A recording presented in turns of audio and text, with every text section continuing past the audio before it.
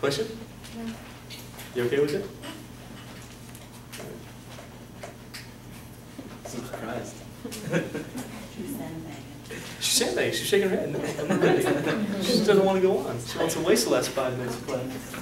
I know you have.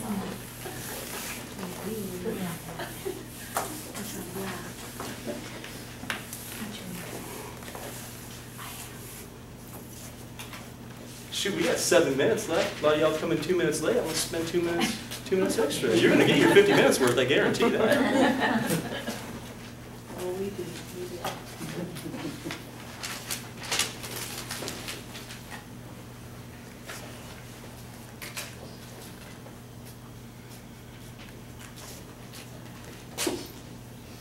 Yeah. All right. Oh, my. Wow. First, let's see if we are maybe even going to be close to adding these things together. First thing you check for is the root. Okay, that might save you a lot of time. You're going to have to simplify it regardless, but at least you'll be able to know whether you might be able to add these together or not. Is the root satisfied, at least? Yes. Yeah, we have the cube root everywhere. That's great. Don't lose that 3 when we're working down. Now, the next thing, of course, our radicands are not even close to the same, so we're going to have to simplify these things first. Let's start with the easy one. Can you simplify this one? No. Please don't ever tell me that's 1, okay? That's the only numbers that we can simplify in a cube are 8 and 27, 64, 125, and so on. So here, I know for sure I'm going to have a plus cube root of 3. Let's work on this cube root of 24 next. Cube root of 24, can you think of a perfect cube that goes into 24? 8. Yeah, remember, we're dealing with cubes, right? The only numbers you can try are 8, 27, 64, and 2 of those are bigger, so only 8 would help us here. Oh, I know it's 8 times 3. Minus 4, and then a cube, oh my gosh, 192. But remember, there's only a couple numbers you can even check. You can check 8. You can check 27. You can check 64. Start with the big ones. Start with 64. Does 64 work? No. Okay, try 27 then. Does 27 work? Yeah. I don't know. I have no idea. Divide it. You get calculators. I don't. 64. Okay, 64 does work. Nobody was going to read. I thought it did. You scared me. What, times 3? All right. So we break that up as 64 times 3. It's kind of nice with the cubes, right? Because there's only a few of them you can check. If it's not 8, 27, 64, or 125, well, you're done. That's kind of nice. So we're going to break that up. We got it. Now we simplify. Just be careful. Don't lose anything here. Don't lose your 4. Don't lose your cube root. What's the cube root of 8, ladies and gentlemen? 2. So I'm going to have 2 cube root 3. Because there's nothing to do with that 3. Minus, don't lose the 4. The 4 is going to be there regardless. Cube root of 8, cube root of 64? 4. What is it, 8 or 4? 4. It is 4, yeah. I said 8 because I saw that. I don't know why. But yeah, that's definitely 4. It's 4 times 4 times 4 gives you 64. So cube root of 64 is 4. And I have a cube root of 3 still inside of my radical. Plus I've got this cube root of 3 out here at the back end.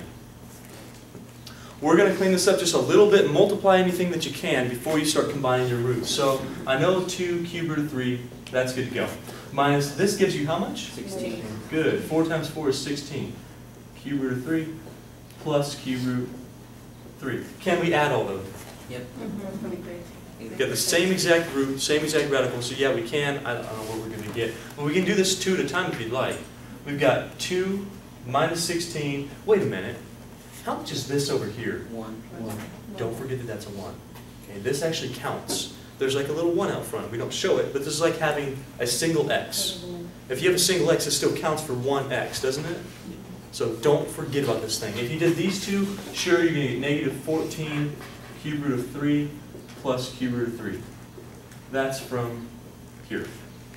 Negative 14, no problem. But now that you have negative 14 plus 1 cube root of 3, you're going to get negative how much? 13. 13. Very good.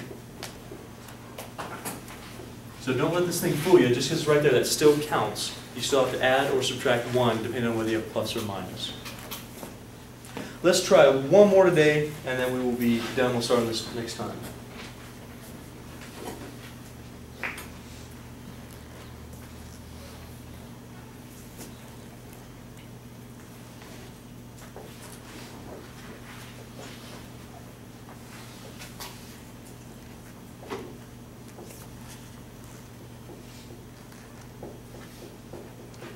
Now, we haven't had any variables yet. Well, except for the first one was already kind of done for us, it was already simplified. But we can still simplify them the same way we would before. So if the power is bigger than the root, we can simplify it. If it's not, then we can't, as far as the variable goes. The numbers will do the same exact way. So when we look at this thing, we've got square root, square root, square root. The roots are satisfied. We've got 20x, 16x, 45x. The radicands aren't. We need to simplify those first. So when we look at the 20x, can you tell me what number I'm looking at for 20, please, quickly? 5 and 4, or 4 and 5. Okay, so 4 times 5x. I'm looking for 4 because it's perfect square now. I'm looking for squares. Minus 6 times, okay, the 16. That's already a perfect square. I'm going to leave that to the next step. 16x is great. Plus, how about the 45? What goes into 45? 9 and 5. Great. Squared. 9 times 5x. Raise your hand if you're with me so far on this. Okay, let's simplify. Can you all stick with me here? What's the square root of 4? 2. You agree I'm going to get 2 root 5x out of that? Yes. Okay. Minus 6. What's the square root of 16? 4. Watch carefully, please. We're going to have times 4. Then I have what's inside the square root? X. Good. You okay with that? That's 4 root x? Okay. Lastly, I've got plus. This is going to give you 3 square root of 5x again. Let's do one more step. Multiply what we can. 2 root 5x minus 24 root x. Remember, we're multiplying 24. Plus 3 root 5x. Why can we only combine 2 of these? What's wrong? Okay.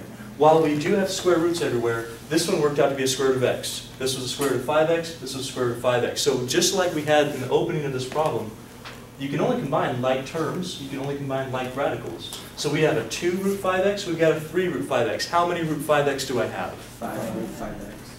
5. That takes care of these ones. Then at the back end, I still have a minus 24 root x. Hey, one question. Can I combine these and get like negative 19 square root of 4x? Nope. No, you can't. You can't do that with like terms. You can't do it with like radicals. This is as much as we can do. How many people feel pretty good about what we talked about so far? All right, good. We're talking still about how to add, subtract, and we're going to get to how to multiply some radical expressions. We're dealing with stuff like this. Something like the cube root of 8y to the 5th plus the cube root of 27y to the 5th.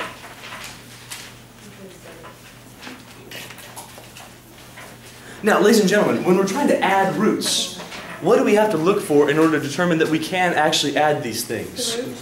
Okay, you got to have the same root. Very good. Someone else tell me what else do you have to have?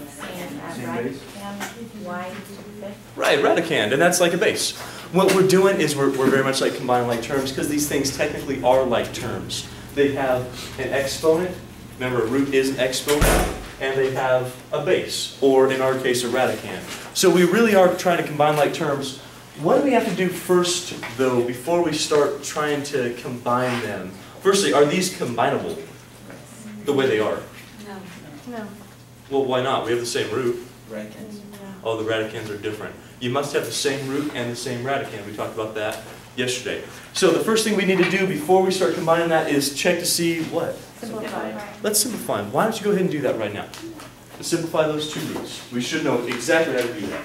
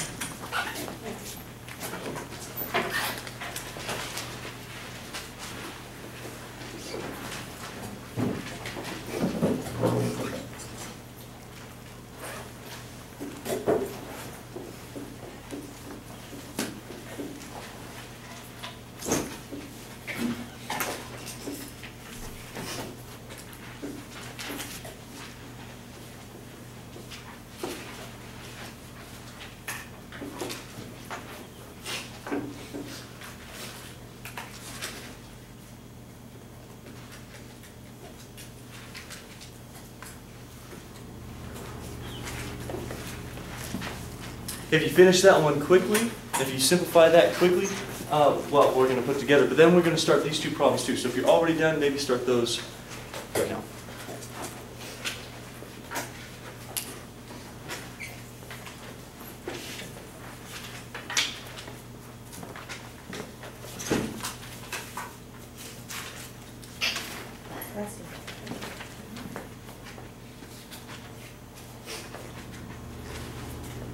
Okay, so looking at the example I'm having to simplify, we're dealing with what type of root here? So we're going to look for perfect cubes inside of that. That's how we simplify. We've been doing this now for about, what, 3 or 4 sections. So we should be pretty good at this. We're looking for perfect cubes inside of my root because we have a cube root. Well, first of all, I know that 8 is a perfect cube. That's great. So I don't have to change 8 at all because I know the cube root of 8 is 2. That's fantastic. I don't have to break that number up. So I'm going to leave that as an 8.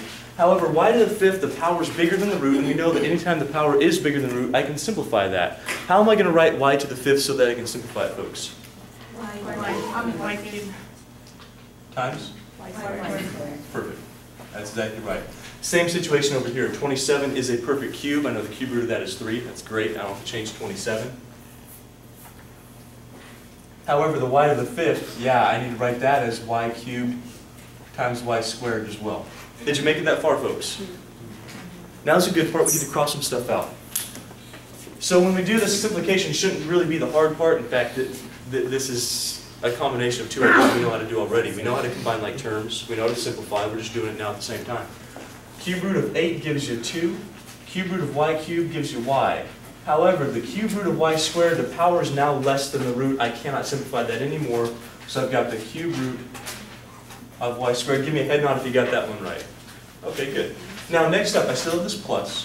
Cube root of 27 gives you 3. Cube root of y cubed gives you y. But then I also have this y squared, so a cube root of y squared. Raise your hand if you made it that far. Good deal. Now, can we combine these radicals? Yeah. We're looking at 2 places actually. We're looking not only at the root and the radicand, but we're also looking at this variable. Those variables, that stands for like terms as well, right? So you got to have the same exact variable to the same power. So here, basically, everything besides your number has to be identical. Everything besides this 2 and this 3 has to be the same. This 2 and the 3 stands for our coefficient. We know that these right here are perfectly the same. They're like terms. That means we can combine them. So even if you have some variables up front, if they're still the same, you can still add or subtract those things together. You with me on that? Okay, so how much are we going to get out of this?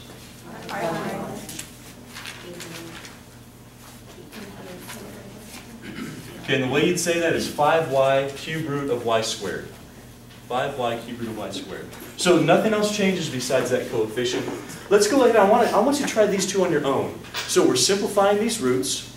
Go all the way down. Make sure we can add them together if you can. If you can simplify and add them together, do that. I'll be walking around. If you need help on this, raise your hand, let me know.